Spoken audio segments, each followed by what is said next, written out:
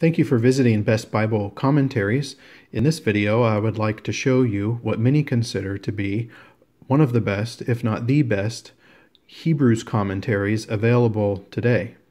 It consists of two volumes, Hebrews 1 through 8 and Hebrews 9 through 13, and William L. Lane is the author of both volumes. Lane taught at Gordon Conwell as well as Seattle Pacific, and I think he taught at a few other schools in his ministry career.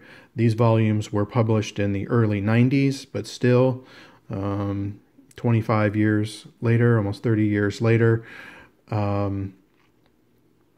are still very highly rated and very well reviewed and at the top of many people's lists when it comes to best commentaries on Hebrews. This series was published for many years by Thomas Nelson.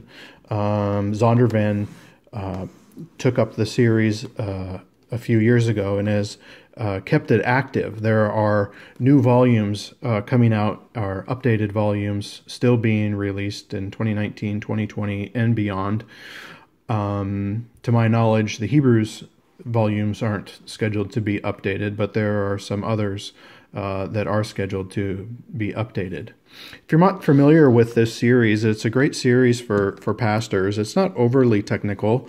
Most writers in this series will interact with recent scholarship as well as the original Greek language, but most of the technical discussion is found in the notes section. So some pastors might not find that as helpful, but it is there if professors and teachers are interested in it.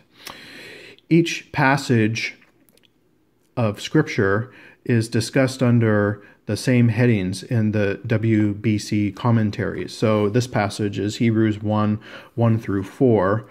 And there's four sections. We have the bibliography is actually listed first. And then the author's own translation of the verses comes next, followed by some notes. And then every passage is divided into these three sections that most readers spend most of their time on. The first is form, structure, setting. That's just the first section, form, structure, setting. Followed by comment or commentary. And then third is the explanation section. In my preaching experience, when I've utilized WBC commentaries, as a preacher, I have spent more time in the second and third sections, the comment section and the explanation section. The form, structure, setting, and the footnotes and the bibliography would probably be most helpful to professors and academics and scholars, although sometimes in the form, structure, setting section, there'll be some useful material for understanding the big picture of the text. WBC commentaries are kind of known for, they kind of have a little bit of a reputation for being, the reputation is that it's kind of hard to find something if you're just need to look something up. So you're using it more as a reference work and you're looking up an explanation to a verse. And that explanation might be spread out over three different sections. And some people find that to be not very helpful. The New Testament scholar D.A. Carson quipped one time that trying to find something in a WBC commentary is challenging to a person's sanctification, meaning it leads to frustration sometimes. And I think it was a joke. I thought it was kind of funny, but I actually don't think it's that bad.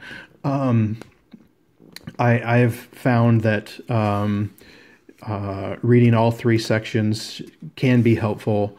And the information is fairly well organized. For example, Hebrews chapter 1 again, verse 3a. Here's the Greek phrase, and then the explanation. The verses are in bold, 3b, 3c, and so on. So I don't think it's that hard to find information in these. And I think with this particular volume and some of the other very well-reviewed volumes in this series, it is worth it. If you have to hunt for an extra 30 seconds or a minute to find the material, even in Lane's getting his insights, it's worth the hunt. You might not agree with everything, every single conclusion or that he comes to, but these volumes will definitely help a reader think through the book of Hebrews. So I hope you enjoyed this this visual demonstration of what many consider to be one of the best, if not the best, commentaries on the book of Hebrews. Thank you for visiting Best Bible Commentaries.